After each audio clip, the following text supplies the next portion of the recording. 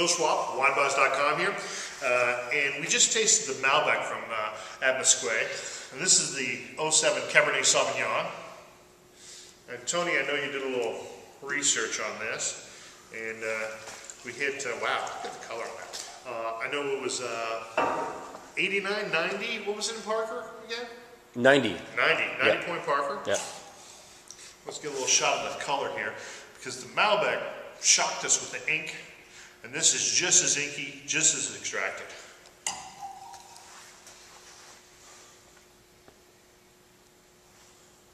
And not to compare it to the Malbec, but this is a much brighter nose. The Malbec was thick and unctuous on the nose.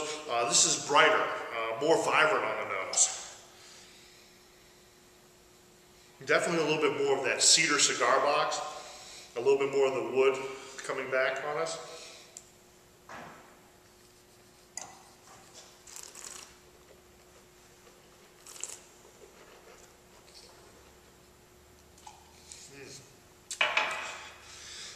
The nose and the palate aren't quite meshed because the fruit on the nose is very bright and almost light and vibrant, while the palate is much richer, much more extracted.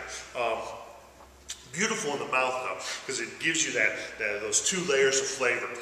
I'm getting a great tannin grip to it, relatively low acidity. I assume the alcohol will be relatively high, 14.5. It doesn't show it, it's not hot, I don't get any burn.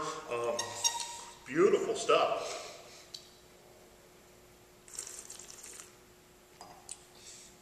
Slightly more into the cocktail wine than the Malbec, so I think this would perform better by itself than the Malbec, but I wouldn't be afraid to throw some meat with it.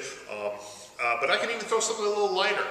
By light, for me, maybe a shiitake, cremini, mushroom-based pasta, a little heavy cream in there,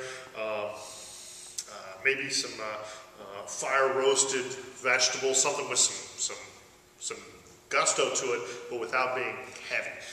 Beautiful, beautiful wine. I'm shocked it was 90 points by Parker. Parker usually likes something that's much more burn to it. This is so silky, so elegant. I would rate it higher than that personally, but I don't like to give numbers to a cab or to any wine. Very, very nice. Cassis, very typical Cabernet. I'm very happy with it.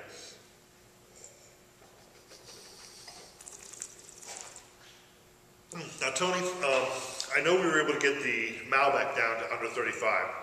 Can we work the same magic on the cab?